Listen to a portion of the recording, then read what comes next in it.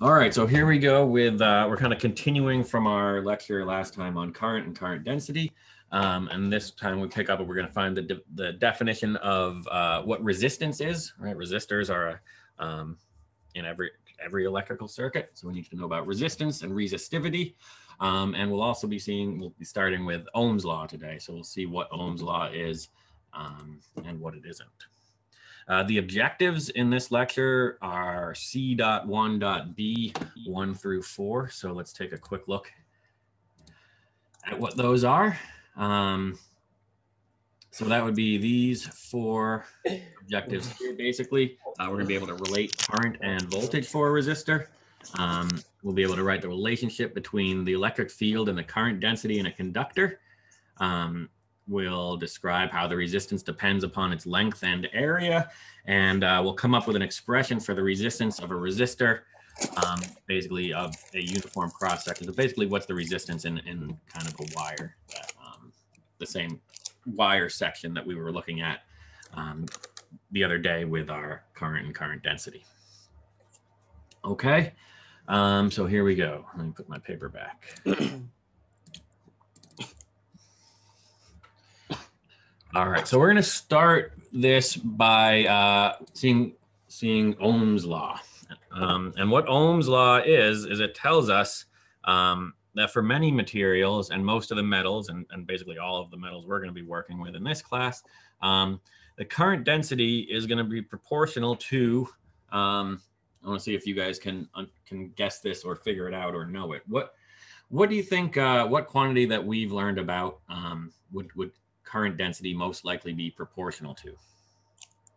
A larger blank is going to give us a larger current density. Any ideas? Area. Volume.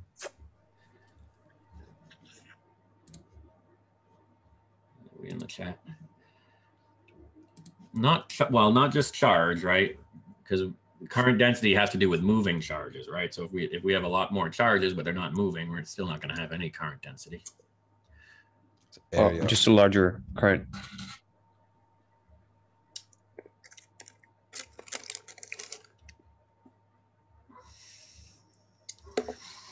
All right, well, electric field. Right, the larger the electric field in a wire, the more current density you're going to have. Makes sense. So that should kind of make sense if you think about it. So we have, we can write that as an equation, right? If we say that the electric field, well, the electric field and the current density are proportional to each other, right? So I can write the electric field, and this is Ohm's law really, is, or the magnitude of the electric field is this constant of proportionality rho times the current density J, right? And remember in the lecture the other day, we said the current density is just the current per unit area, right? So that's what the electric field is proportional to.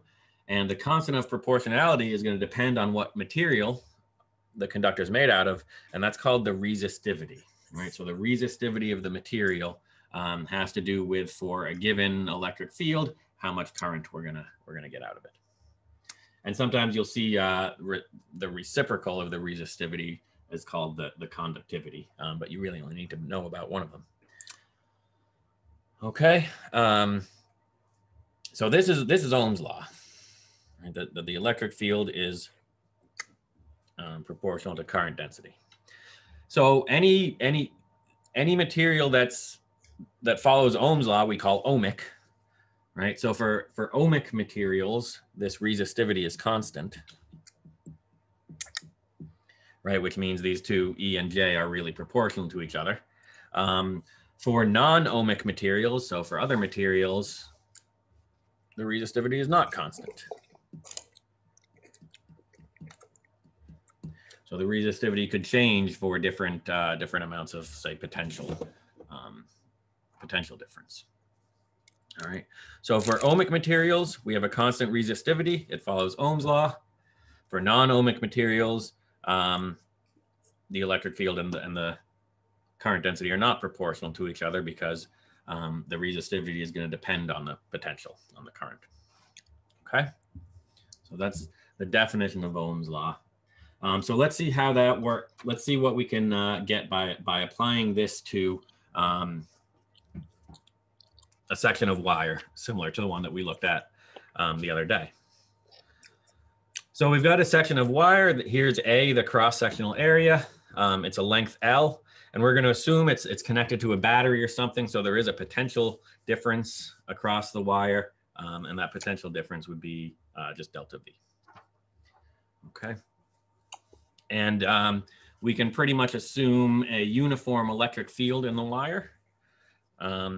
If it's kind of a pretty uniform cross section in the wire, we'll have a uniform electric field in the wire, even if it's not that straight of a wire.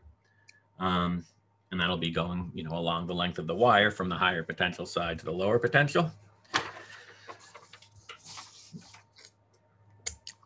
So if we know that if we can assume that there's a uniform field in the wire, what would be an expression for the potential difference in terms of that electric field? We know how to get the potential from the electric field and vice versa, and it's pretty simple if it's a uniform field.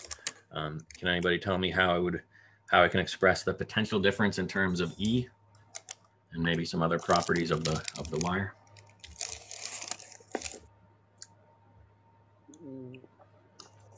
I can't type right now. Wait. Let me. Wait.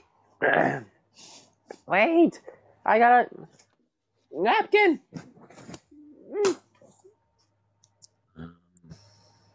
No one wants to talk, dude. Someone's got to talk, bro. Oh, you know what? I wasn't able to hear any. My speakers were. I thought nobody was talking. I'm sorry. The whole class. I didn't hear anybody talking because my speakers were set to the wrong thing. So that's good. Can we try again? What might that expression be?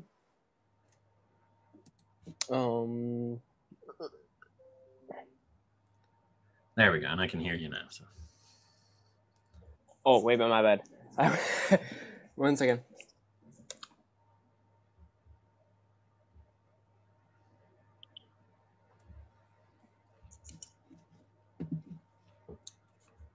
Anybody?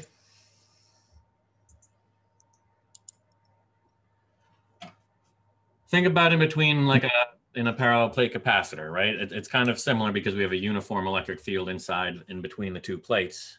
What would we know about the electric field compared to the potential difference related to the potential? It's constant, right?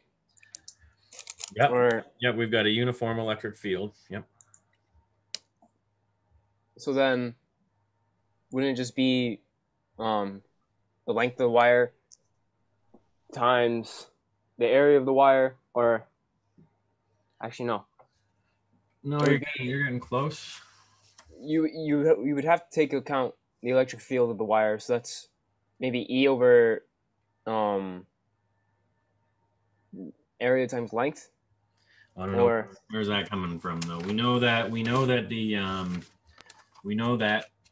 we can get the electric field because it's the derivative of the potential, right? And vice versa. We can get the potential because it's the integral of the electric field over the length. And when the electric field is uniform, that simplifies, right? Were you going to say something, Molly? Is it? Well, the electric field at point where the L is, and then isn't it like the difference between 2 points?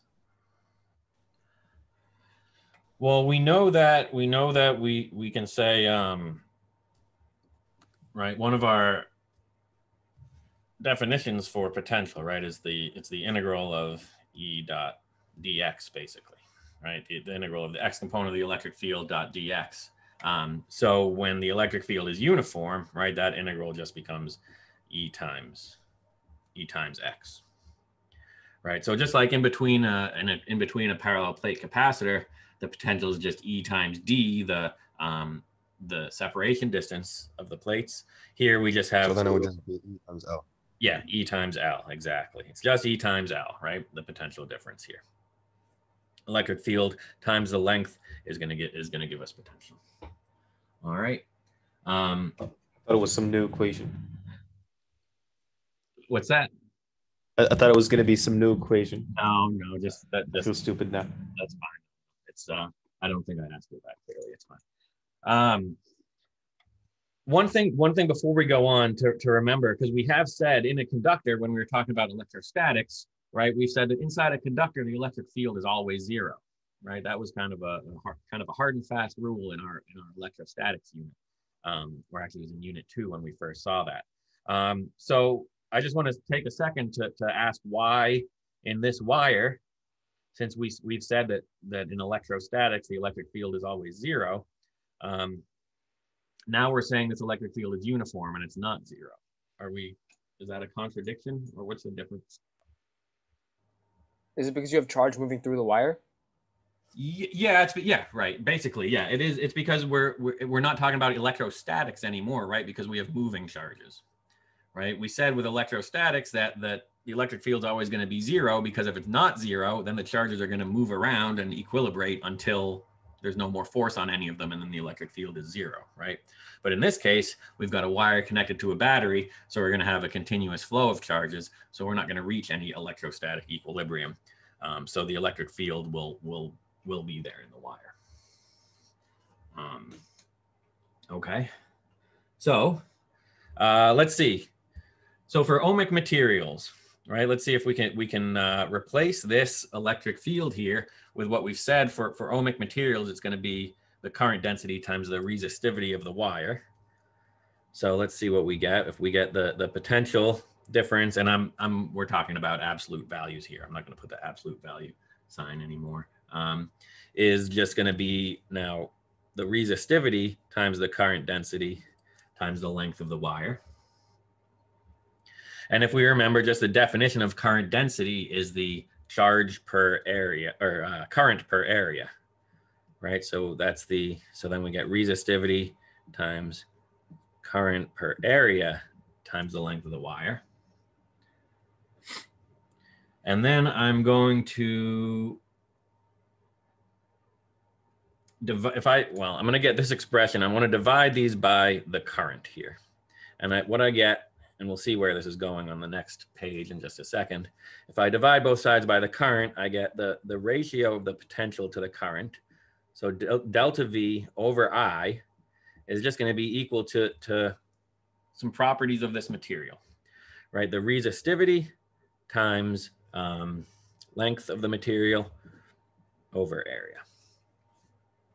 So I have this quantity here, which is the ratio of potential to current, right, is going to always be the same for an ohmic material, right? Because this wire, the length of the wire isn't changing, the cross-sectional area of the wire isn't changing, and this is going to be constant if it's an ohmic material, right? So for any given piece of wire, this delta V over I, as long as we have an ohmic material, isn't going to change.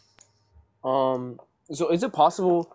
Is it possible for a wire to shrink in size the further along it goes, therefore changing the? Yeah, you could make you could make a conductor that looks, something like if you wanted to, you could make a piece of metal that kind of is shaped like this, right, where it's bigger at one end than the other. You might have various reasons for doing that, but in that case, we wouldn't have a uniform electric field, and we'd actually have to do this integral to figure out what the electric field is. So if you have some kind of weird shaped conductor, this isn't going to be true anymore. So this is also not going to be true. Okay, cool. But yeah, you could do that. Okay. Any ideas? Hopefully there is. What we're gonna define a new quantity to be this ratio, the potential difference over the current. Any idea what that's going to be called?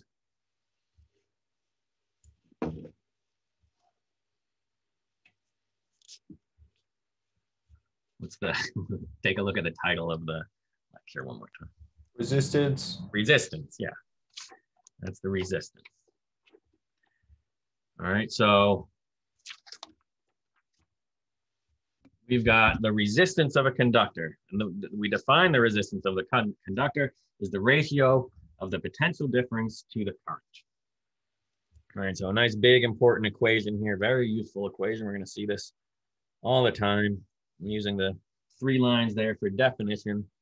Resistance is defined as delta V over I.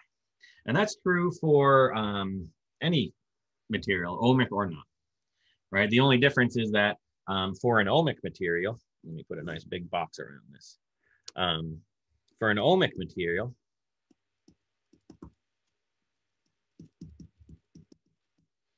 we can say that the resistance is just going to be equal to the resistivity times the length of the material over the cross-sectional area of it. All right, but delta V over I, that's going to be the resistance for any material, ohmic or not. And it's important to remember, you kind of, there's a very, very common misconception, even in some places where you wouldn't think you're seeing it. This is not Ohm's law. I'm even going to write that. This is not, V equals IR is not Ohm's law. It's just the definition of resistance.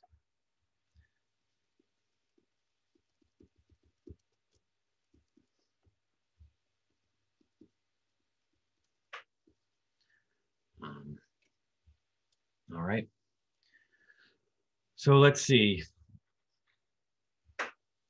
So just to clarify up and kind of finish this, because all we were really doing today was looking for the definition of resistance, definition of resistivity, and what Ohm's law is. Let's see. Let's see the unit. What's the unit going to be for resistance? Ohms? It is ohms, yeah. And what are we ohms going per to have? meter, right? Say that again. Or ohm meter? Is it ohm meters? Or is it just ohms? That's a good question. Resistance is just ohms. And how are we going to have to define one? We're going to have to define an ohm to be something, right? What's an ohm going to have to be equal to if we take a look at a volt per amp? Yeah, a volt per amp. So 1 ohm is defined to be 1 volt per amp or ampere.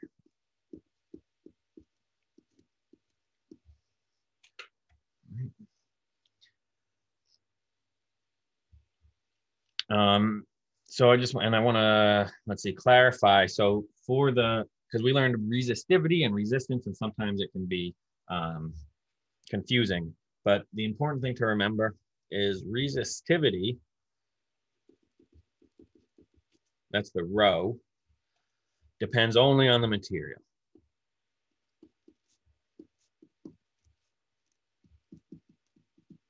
So copper has a certain resistivity. It doesn't matter the length, size, shape of copper wire. The resistivity of copper is the resistivity of copper. Resistance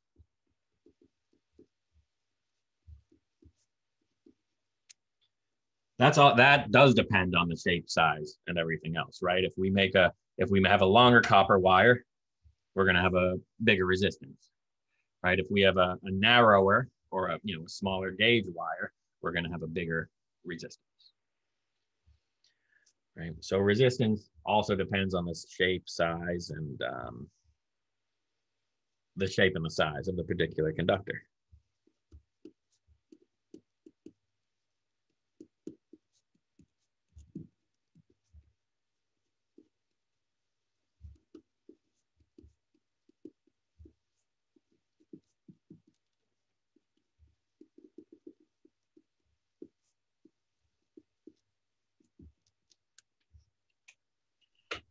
Resistance and resistivity are different things. They're different things, yeah. They're different things. They're related, right? And they're related in this way for ohmic materials, right? Resistivity has to do with the material itself. Resistance has to do with the extrinsic properties of the shape and the size, right? You can change the resistance of a piece of copper by making it longer or narrower or whatever, but you can't change the resistivity. Wait, so which one depends on temperature? Well, so that's a good, they're both going to depend on temperature. So the resistivity the resistivity will depend on temperature, not for the purposes of this class, but in general, you can change. You'll have some change in resistivity with a change in temperature, and if the resistivity changes, the resistance will change as well. So when I say it depends on the material, also I suppose it also depends on the temperature of the material. I see. That's because each material acts differently at a different temperature.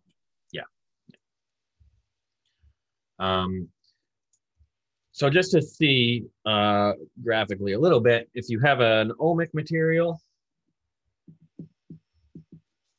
when you change the potential,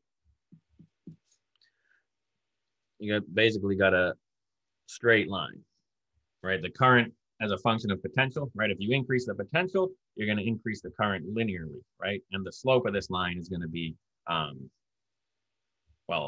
it's going to be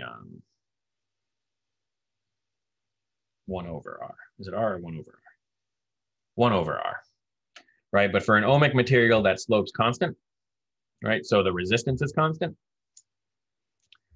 For a non-ohmic material, if you wanted to plot the current as a function of potential, you'd have something with a non-constant slope. So something, probably curving like this.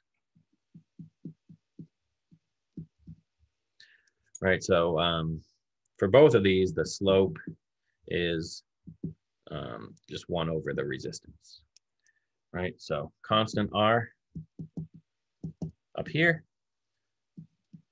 non-constant R down here, right? So since the resistivity is not constant, your resistance isn't going to be constant either.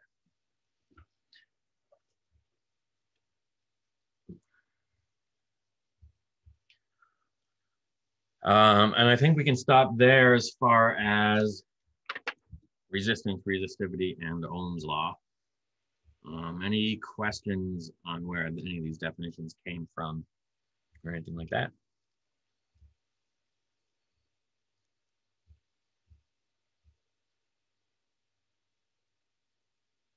All right.